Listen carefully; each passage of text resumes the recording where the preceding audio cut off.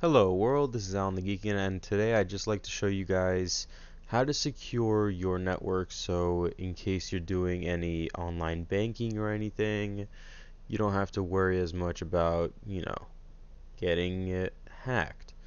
So you won't lose your bank accounts, you won't get some random dude using your money from China or Los Angeles or anywhere else without you knowing about it because you won't lose your account information. Alright, first, what I want you to do is I want you to go to the site I have posted in the details, and you should definitely purchase this. This program is designed to allow you to change your IP. So here we go. Let's just hide my IP real quick. I have specific settings on this so that I don't have to worry about it that often. I set it up so that it'll clear my cookies on IP changes. It starts when my computer starts.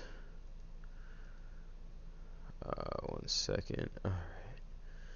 Yeah, my settings like to be a pain sometimes. If you go to the advanced settings, you can set it up so it works with certain browsers.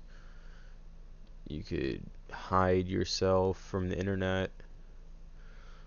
This is very convenient. DNS protection is extremely useful. I like having my protection encrypted, and I do like the fact that it randomly changes my IP address every single time I boot up. Now, with all these features, if you hit this button right here, it'll just put you in a different random location, which is still convenient. Let's see.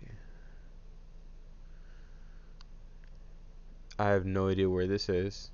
I'll probably Google it later because I've never heard of the country Kiev, but hey, it works. Now, after you finish purchasing and downloading this, setting it up, testing it out, all you have to do is go to your browser. Actually, wait, you want to launch it as an incognito window. This way, Google is actually helping protect you from anything that might be watching as well. It won't have any tracking of your history, nothing is logged, and then you could just go to whatever website you'd like, maybe your bank accounts, your PayPal account, or whatever else may be.